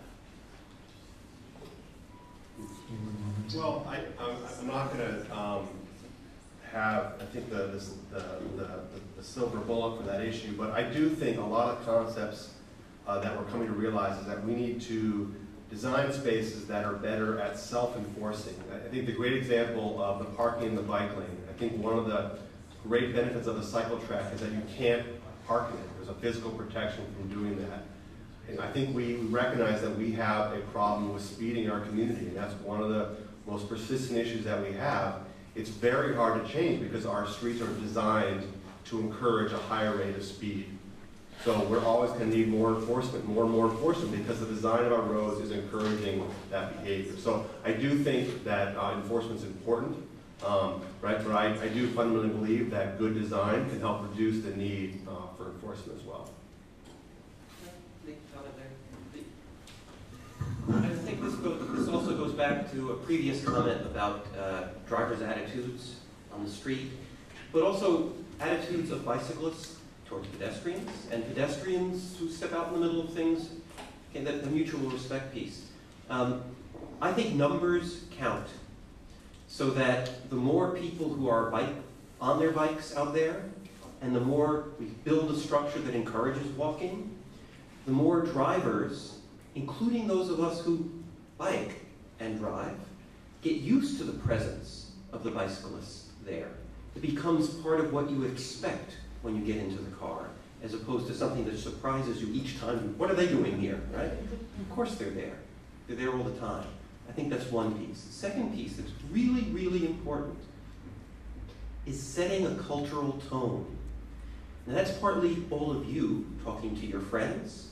It's not allowing certain conversations to happen. It's the way, for example, in another environment, when somebody near you makes a homophobic joke, instead of sort of getting annoyed and walking away, you say that's not funny. It's a kind of a pushiness about saying, we need to work together on this. But the other piece of that working together is you need your town leaders, and in some ways you're part of that world, but the official town leaders, to make it clear that we're all in this together. When Mayor Menino announced the car is no longer king in Boston, there was a whole lot of people who, they may not have agreed with him, but suddenly that became a social norm. And you shut up. And I think we need to be doing that. We need our leaders to help change the tone of public conversation. So it's not about griping, who are these newcomers on our streets? It's about how do we work together? Everybody belongs here. This is all of our streets. It's a public space. And I think that's something to be thinking about as you go forward too. Great, thank you. And you know, speaking of leaders, I often describe Brookline as being democracy on steroids. There's one big group of folks that I left out in my acknowledgments at the beginning. Town meeting members. Everybody raise your hand. Okay, and probably a lot more than that. So let's give them all a hand.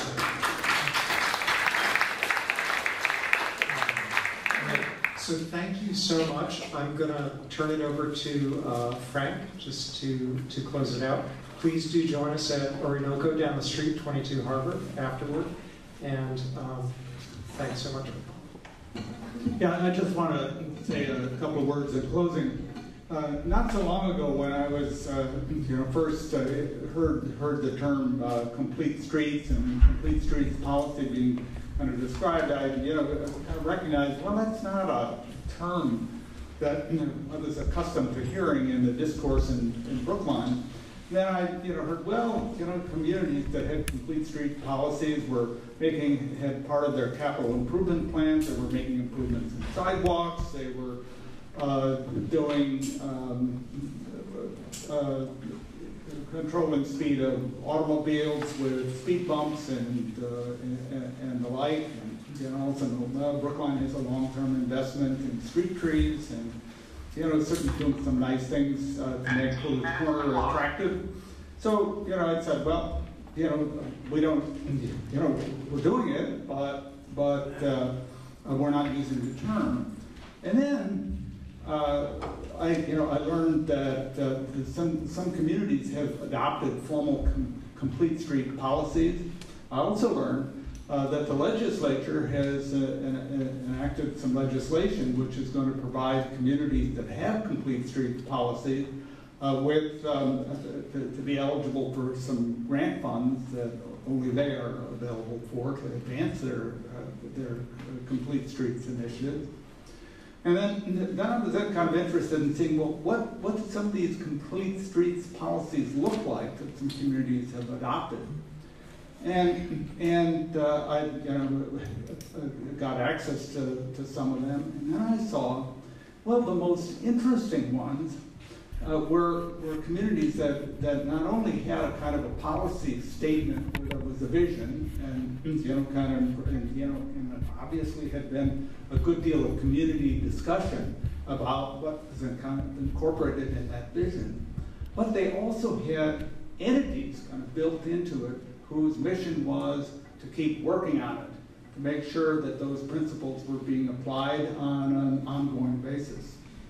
And then it kind of occurs to me, yeah, in Brookline, we have here and there, we have some great things that are going, but we've also had an enormous number of skirmishes, and sometimes around small projects, kind of to trying to kind of do some of these things.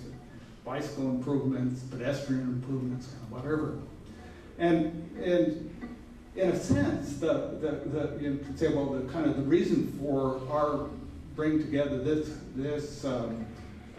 forum this evening is to begin a discussion in Brookline about, first of all, can we get a shared vision where we're really kind of coming together on a kind of a high level to see whether there are some ideas that we can share, and then can we come together around a way to really to carry that forward on a continuing basis.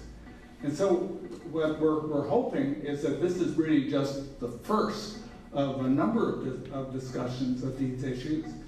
This evening we deliberately did this so we were kind of talking about complete streets in general, examples from other places. We were not doing it to be critically looking at specific features of Brookline. We hope that you'll be interested in being part of this discussion as we go forward. We hope that some of us will come together around Brookline formulating and adopting a complete street policy. We're going to be in touch with you and encourage you to come to future forums, and hope that some of you will pick up on this and will be carrying it forward. Thank you.